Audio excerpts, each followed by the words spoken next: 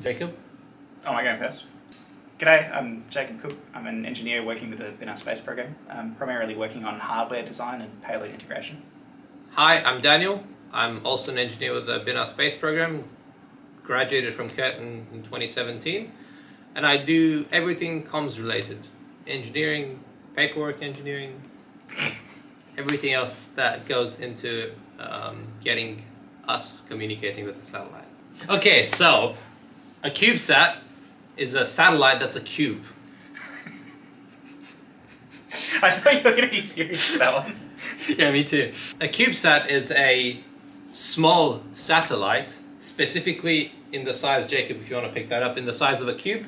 It's 10 by 10 by 10 centimeters, and that is a 1U, or a 1 unit of a Cubesat. This is the actual engineering model of Binar 1, which is our satellite that went into space in August 2021. Yeah, it's an excellent tool for loading, and it's a cheap way to get things into space. So the Cubesat is a standardized form factor, which is, as Dan was saying, 10 by 10 by approximately 10 centimeters, designed to fit into like a standardized deployment system, which is up on the International Space Station, can also be included in rockets and whatever. And yeah, you can build your Cubesat to fit these deployers, and then you can get put on rideshare missions with other people, and it brings down the costs of putting things into space, and it's a really excellent way for people to learn. All you need to run a spacecraft or a satellite is contained into this unit, which means if you compare the two, the rest of the space you get for science missions, and then this can also work with a 2U Cubesat or a 3U Cubesat, which means this space stays fixed, but the rest can be filled out by your mission, by a mission that you want to do into space.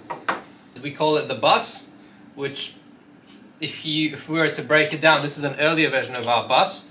It has this satellite mainboard, this is it, and it's got all sorts of core circuitry in there that make the spacecraft run. So you've got a flight computer, you've got GPS, you've got a backup flight computer, you've got storage, you've got an inertial measurement unit, you've got battery control, all that fun stuff that make a satellite work.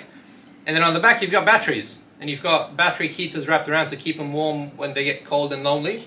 And then all of that comes together in this sort of shell here that allows us to run a satellite and to connect missions to it in a fairly straightforward and standard way. So the copper stuff around the outside, you can only see this one on the outside here. This is literally a winding of copper coil, and it acts as an electromagnet. Now what we do with this is we use this, we run a current through it, which generates a magnetic field, and we use this magnetic field to push ourselves off the Earth's magnetic field. So basically think of it like a reverse compass, and it lets us direct the attitudes or control the attitude of our satellite when it's in orbit. So it doesn't change the altitude, it doesn't change the orbital parameters, it just changes its attitude, its direction, which way it's facing.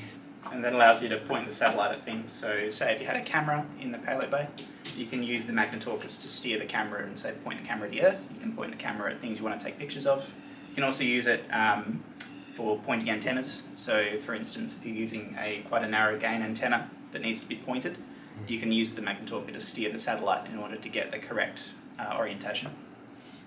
And this here at the top is an antenna module. It has, this one runs in the UHF band, or the 70 centimeter frequency band. And these are of a specific length to allow it to receive radio frequency communication transmissions at 440-ish megahertz. So when the satellite is launched, normally all of these elements are stowed away, like you see Jacob holding this, this one here. They're stowed away so that they can actually fit into the satellite deployer.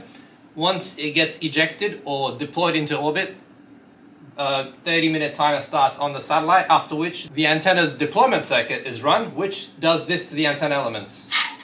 So all 4 elements deploy within a few seconds of each other, and this allows us to speak to it from the ground.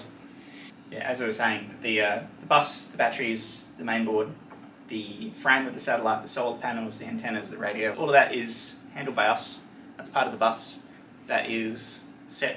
It's going to be a design that we've finalised. It's proven in space, it's been run up Binar 1. That's not going to be changing. what we're going to be getting you to work on is included inside the payload bay. So this is a 3D print of the design that we've got currently for the payload bay. And then this is the PCB that will be going on top. So there'll be two versions of the payload bay. There'll be a completed version and there'll be a prototyping version. And the prototyping version of the payload bay is going to have an example microcontroller, and it's going to have a control board and power that you can plug in and some soldering points. And on the prototyping board, you can put together your own sensors, you can put together your own payloads, basically, for space, and check that they work before you build a final copy, which can get integrated into the payload bay. So that will go inside here. And then the payload bay is placed inside the satellite from the base up, which actually, this connector plugs into the bus like this, the upside down. And then your payload will be able to interface with the satellite, and the satellite can control when it gets signals and when it gets data from your payload, and it will be able to send it over the radio back to us here, and then ideally back to you at your own ground station at your school. Your main consideration when you're building a payload in the payload bay is going to be space. Obviously, this is actually 1-to-1 scale for how much space you're going to have, and it's designed to be able to fit 4 payloads inside here. So if you imagine inside the top of this, if you divide that up into quarters, that gap and that height, that's how much space you've got for your payload. It's not a lot of space. So in addition to space, we've also got to consider power. So to the payload bay, there'll be the 8.3 volts coming from the batteries in the system, and this will be 8.3 volts at 2 amps, and that's shared between all 4 payloads.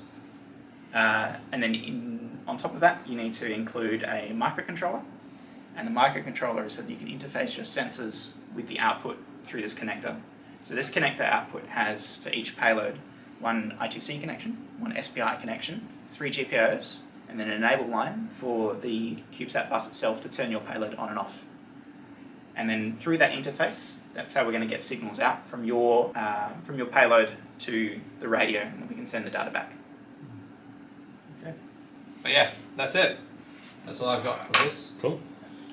Let's end with a Binar squat gang sign.